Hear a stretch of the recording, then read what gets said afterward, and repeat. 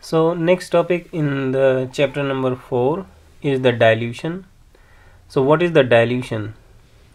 So dilution means a process by which when a solvent is added to reduce the concentration of a solution. So what does it means? Let's understand this. If you buy a can of orange juice which is a concentrated, it is written usually concentrated orange juice,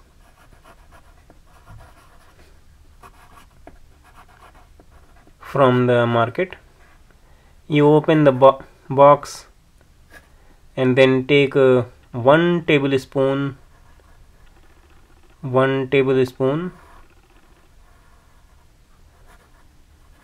juice and you put in a glass. So 1 tablespoon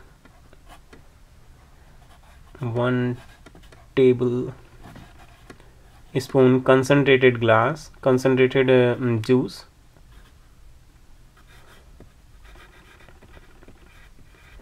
and then you added water up to this place to fill it, and then you mix it.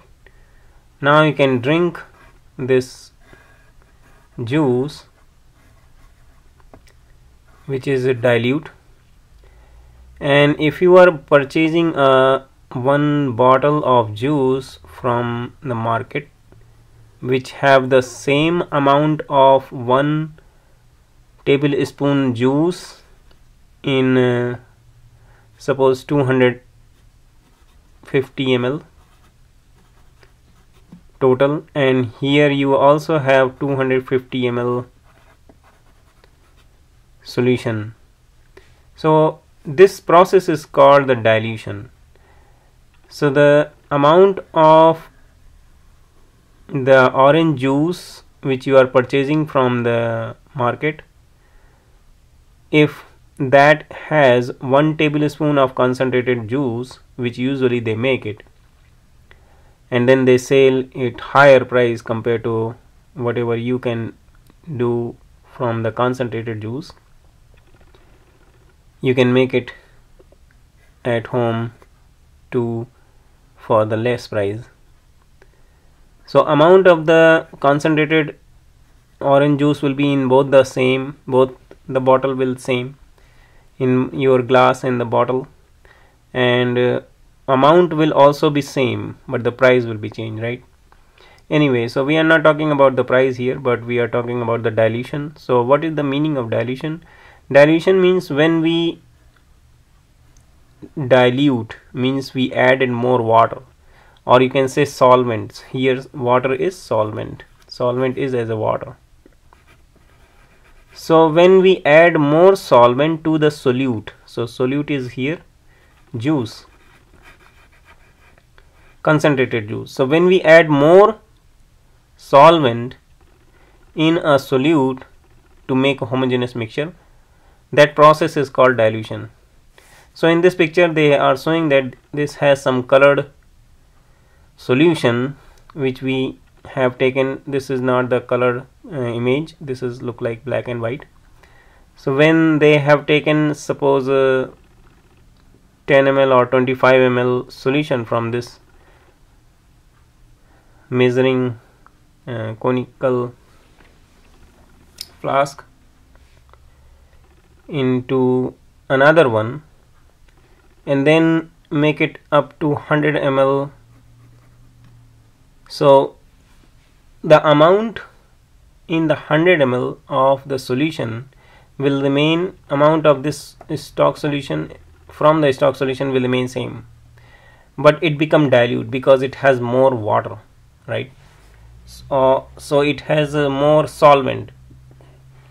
So a process by which when we dilute, when we add more solvent into the solute to make a solution, that is called dilution. So let's understand this technical definition. a process by which solvent is added to reduce the concentration of solution. And how we will measure that how much water is required to reduce the concentration, or how much solute is required to dilute the concentrated solution. So we talk about the moles before and moles after. And how we calculate the mole is equal to molarity multiplied by volume in liter. M is a molarity. We have studied how will you calculate the molarity in previous videos. And V is a volume, which is in the liter. V is the volume in liter. So we can replace mole before and mole after as a M1 V1. 1 is for before and is equal to M2 V2 mole after.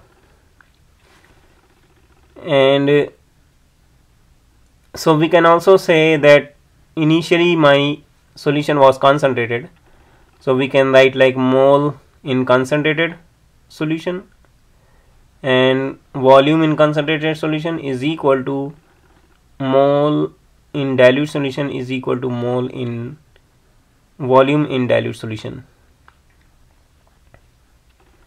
So basically molarity is concentration. So you can also write sometimes see that C1 V1 is equal to C2 V2, whereas C is a concentration, and concentration is represented by molarity in whenever we talk about the volume. So using this formula M1 V1 is equal to M2 V2, we can calculate different amounts, either volume or moles or gram quantities in a question. So we'll see one example, then we can understand better. So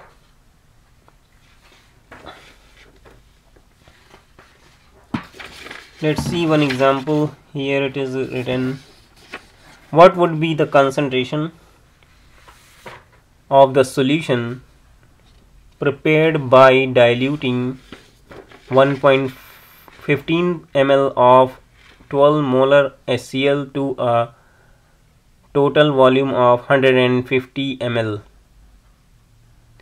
So how we will calculate the molarity? So in this question we have seen that if we see that what is the given value, first we have to write what are the values are given. So V1 is 15 ml. I am writing as a, because what would be the concentration of the solution prepared by diluting 15 ml of 12 molar HCl. So this 12 molar HCl and 15 ml is my concentrated solution. This is a concentrated solution, and to a total of 150 ml. So this will be dilute solution, right? So concentrated solution. So for concentrated solution, V1 is equal to 15 ml and M1 is a molarity, which is 12 molar HCl. And then they are asking about to a total volume of 150 ml, what would be the concentration, means what would be the molarity. So M2 means they are asking to calculate the molarity of dilute solution, and the volume is given 150 ml. So as we have just seen, the formula is M1 V1 is equal to M2 V2. So you have to just place all these value in this formula. M1 is for concentrated solution and V1 is for concentrated solution, and M2 and V2 is also for dilute solution. So we know we have here 12 molar concentrated solution and 15 ml of HCl from concentrated solution is equal to M2 is for dilute solution. We have to find out because they are asking what would be the concentration of the solution prepared by diluting, right? Then multiplied by 150 ml of total volume. So now after that we have to just rearrange all these values. So basically we can move M2 and 150 ml on left hand side, and we can move these on the right hand side. M2 multiplied by 150 ml is equal to 12 molar multiplied by 150 ml, and then once you will move this 150 ml to the right side, it will go on the bottom. So 12 molar and 150 15 ml, this is 15 ml, 150 ml.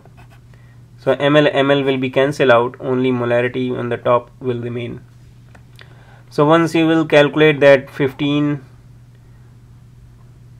10 times of 15 is equal to 150, and then 12 divided by 10 will come 1.2 molar.